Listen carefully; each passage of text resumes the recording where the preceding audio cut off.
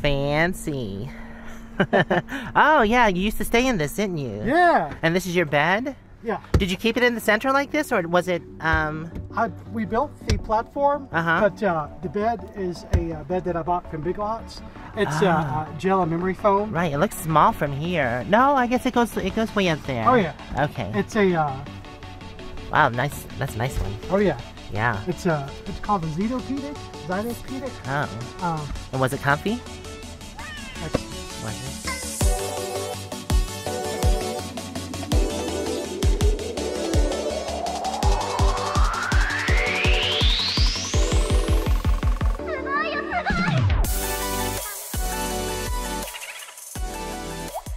So I just travel from state to state and work in different hospitals. And I've been doing this I've been a nurse for about 5 years.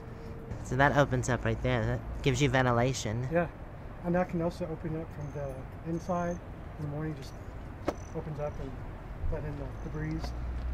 Oh yeah, it's cross breeze. Yeah. Well, I've got this curtain rod here. For privacy? Yeah. Okay. I took everything down because I was cleaning everything and spring cleaning and. So you stay in hotels while you're working, and then this when you're on the road? That's my curtain that at night I can... Oh, you have a privacy curtain right here? Yeah. And then, wow, a lot of storage under here. Yeah, it's big. Oh my goodness. It goes way back there.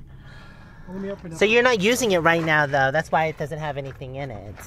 Well, yeah, I'm just cleaning it out. Right. But, because you have the hotel right now, so. Right. And, but I'm only at the hotel for another week. Okay. And then I'm gonna. Are you still at the same job? Or are you done with it? Yeah. Oh, okay. Forward the housing allowance, so that way I get the housing allowance. Right, instead of, and use it for what you need to. Yeah. Okay. Which, I mean, if I have this, I might as well just make use of it. Right. Yeah. And, Definitely. It looks comfy. It's very comfortable. And I've got these privacy, the reflectics right. with the fabric. So you put the reflectics on the outside and then the fabric on the inside. And then you can't... Wait, oh, so no, you covered it completely. Yeah, you can't see anything. Oh, okay. Yeah. So the reflectics on the inside. Although I see you didn't do that with this one. I see reflectics there. No, I didn't. On the other side, I did. Oh, okay. You just painted this one black. Right. Because Okay. I wanted to see... Right, the difference. And on the other side, you can't see anything. Right. But with Yeah, this, I definitely like the fabric better. I do too, because I think I'm going to put fabric on that side too. And yeah, with the frame, that's really held up good. And there's a lot of space back here too. Yeah, I saw. I put the camera in there. Did you build the frame yourself? Mm-hmm. You yeah, did? actually, me and my buddy. Awesome. We built it together, and we had. We were trying to figure out a way to build a platform where it would be storage in there as much as possible. Right. Like tents and. Well, I don't have a lot of stuff anyway. I live a very small footprint. Minimal life. Very, and basically I just have my backpack with my clothes and my scrubs and whatever works for you. And then I just bought a tent. I haven't even opened it yet. Is this tent for a later purpose? This is just for like if I want to go, if I want to switch it up. Like if I'm in a camp spot, if I don't want to sleep in my truck, do some tent camping. Yeah. Right. Yeah. So I haven't even opened the box yet, but it's a 8-person tent.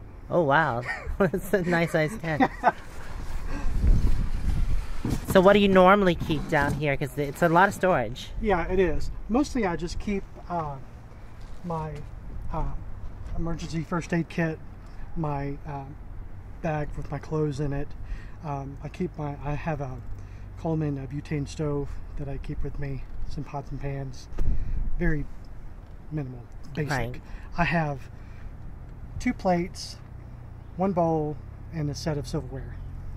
So, do you mind me asking, how do you wash things, and how do you keep clean? And I mean, because it is limited space, and I don't really see any bathrooms or anything. Well, what I do is that I also have, mind you, this is completely empty. So, but in my hotel room, I have a shower tent, a pop-up shower tent, and then I have a kahuna. It's a container, and you plug it in your cigarette lighter and you put water in the container, and it circulates. Yeah, but it's a self-contained unit. Oh. And so you can I put my shower tin up. This is the plug you use right there? Mm-hmm. I have 7 different V12 sockets. Oh, wow. That's a lot going on. Yeah. I have 4 up front and 3 back here. Well, that makes it convenient. Do you have any other batteries besides your starting battery? I do have an extra battery. I'm actually in the process of getting solar put on. Good. Yeah. That makes a world of a difference. Oh, yes. And so the next couple of weeks I'm going to drive down to Arizona and going to have them install my solar. Awesome. Solar Comfort panel. is important when you're in a small space. It really is. People don't understand that, but the more comfortable you can make it for yourself, since it is a small space, right, just makes a difference. Exactly. And plus, as small as this space is, it's important for me to have a small footprint and to live as minimal as I can to prevent any other kind of, oh gosh, where did I put my toothbrush? Right. I know where it is. Well, everything has a place. Exactly. And so I think that's important for people like me that don't travel in large RVs, that everything has a place. Exactly. And but yeah, I really enjoyed it. So do you feel like you have everything worked out, or is it still in progress? It's, it's always, I think for me, I'm constantly finding ways to make things better. Right. So it's always a work in progress. And it's always evolving. I'm always finding things that, make my life better, more comfortable. Right. Well, I live in a Class C, and I find the same situation. It's always evolving. Right. And, people like us that are on the road, especially me as a travel nurse, I travel all over the country. So if I'm at a Walmart somewhere or at a Target and I run into something that, oh gosh, this is neat, this is going to make my life easier and less stressful and less hectic, then, I'll try it. It's worth trying. You never know. And, with us, like you and I, it's all about trial and error. And I find that to be true. Yeah, it's all about trial. And I tell a lot of my patients that I come across, I tell them that I live in my vehicle. I tell them what I do, and they're always amazed. Oh, you're a traveler, so you get to travel everywhere. Well, where do you stay? Well, this is my home. Right. My home on wheels. And but yeah, I've really enjoyed this lifestyle. I wish I would have done this a long time ago. See where I did the fabric? Oh yeah, this one has the fabric, and so you can't see anything. Can't see anything. Blends much better. Mm-hmm. More storage. This really does look like a comfy. It's so comfortable. I bet. Very. This is my. And this is just the cab inside. Yep. Awesome. Very neat. And also, a lot of people ask me, well, how do you charge your devices? Or do you have a fan? How do you plug stuff up? Right. Well, I have a little charger that I use, and if I'm boondocking somewhere, it's called a Halo. I've seen one of those. So you just plug this in, and then it's just portable. Yeah. And I brought a fan with me to show you how powerful this is. And how long can it run the fan? I've run the fan for 8 hours. And how many amps is the fan? Like 1 amp?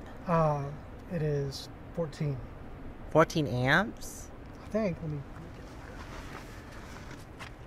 No, you're right. It's 1 amp. Well, yeah, most fans are about 1 amp, so.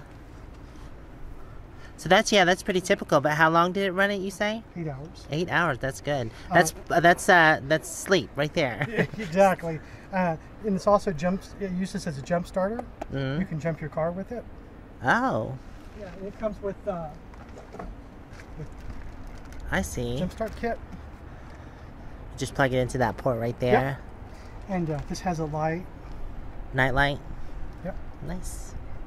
And I'll show you I'll come over here. See how it looks.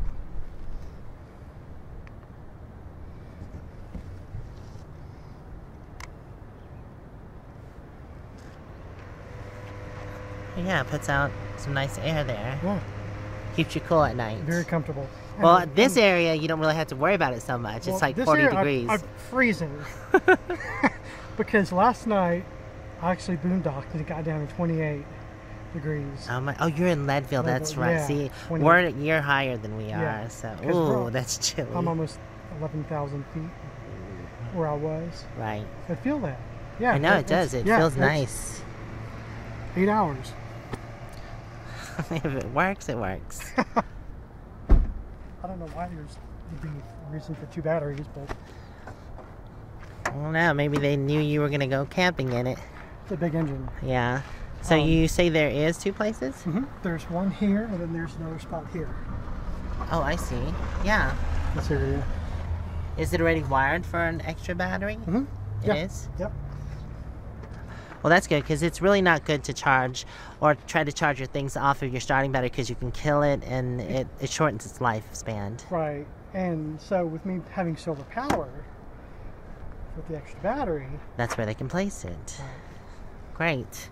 It's always nice, because most people put it on the inside and they have to get a AGM, something sealed. Box. Right. Since you're a traveling nurse, I'm sure you've been to a lot of places. Is there any specific place that you like the best, and why? I've been in this line of field for about 5 years, and I've only been a travel nurse traveling for about a year and a half. And I would say by far, Colorado tops my list. Prior to that, I would have said East Tennessee, Knoxville, Gatlinburg area with the mountains. And that's actually where you're from, right? I actually was born in Seattle, Washington. Okay. Yeah, but I've spent a majority of my time in Tennessee. In Tennessee. Yeah, it is beautiful. I mean, just look at the background behind you. It's awesome. It's gorgeous. It's unlike anything I've ever experienced before. The beauty and the nature. I've seen pictures of Colorado and on TV, but when you come out here and you experience this firsthand, this is what I thought of what Colorado looked like, with the rivers and the mountains, and there's even snow still on the mountains, and it's June. Where I live currently, which is in Leadville, we're almost at 11,000 feet, and the beauty is everywhere.